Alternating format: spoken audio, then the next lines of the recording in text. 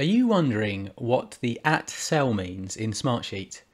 Well, if so, then you've come to the right place, because today I'm going to be walking you through exactly what it is, why you want to use it, how you implement it, and then I'll give you an example of it in action as well in a formula. So essentially, when you create formulas or functions in Smartsheet, it is possible to include values from other cells or columns on the sheet. And you can do this with cell references. So you can do that via an individual cell, a range of cells, or an entire column.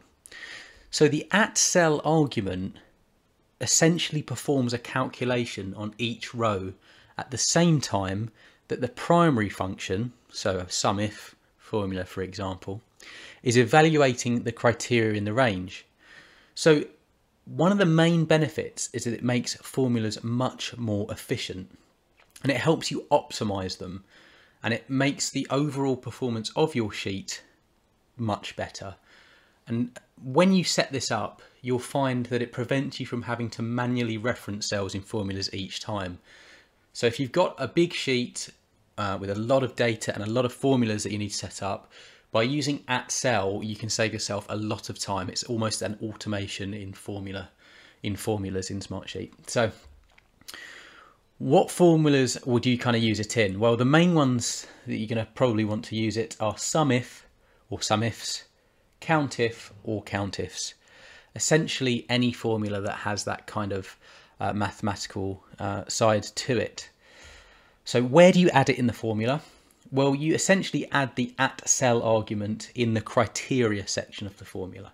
So I'm going to show you now an example of what that looks like using some test data that I've set up on the right hand side. And this should make it a lot more clear if you're still a little bit confused as to what it does. So in our example, we've got the data below. And so we've got a couple of different tasks. We've got the cost for each task, and then the date that each task is kind of scheduled for. So in this example, we want to sum the cost of all the tasks where the due date occurred in 2022. And I'm actually just going to change this 1 second. We want one date that's not in, actually I'll put that as 2021 and we'll put this as 2022. We want one date not in the range, just to show you as an example. So here is the formula in action. So we're doing a SUMIF. So here we reference, we're referencing the dates. So if in this reference, the year 2022, so if it finds it anywhere in the cell 2022, then calculate or sum this value in this column here. If we do that, we get 500. So the result of the formula, sorry, I changed something, so that's why that's off. The result of this formula is $500. So that's the sum of the cost for all tasks whose due date occurred in 2022. So at the start of this video, we had 2022 in here, and that's where we got the 600. So if I put this as 21, you'll see that goes down to 500. If this goes to 23, you'll see it goes to 300. It's summing this column here only if it can find 2022 in the test data date column. So that is the @cell function in Smartsheet, or aspect of a function, I should say.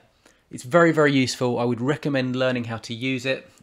If I go back into the formula here, this is where it's kind of, you can see it in action here. So it's in the criterion section, in this SUMIF in particular. So yeah, that's just, that's how to use it. That's how I'd recommend using it. Perhaps, do a few different tests yourself. Oh, that's a mistake. There we go, that's back to normal. Test it out, see what you think, and start leveraging it. It will save you a lot of time, and I would recommend it. So with that said, I hope this video was useful. Please do hit the like button if it was. Drop some comments down below if you have any questions on the @cell function or aspect of a function. And I'll get back to you, and do consider subscribing to my channel. I've got over 45, I believe, videos on Smartsheet training on my channel.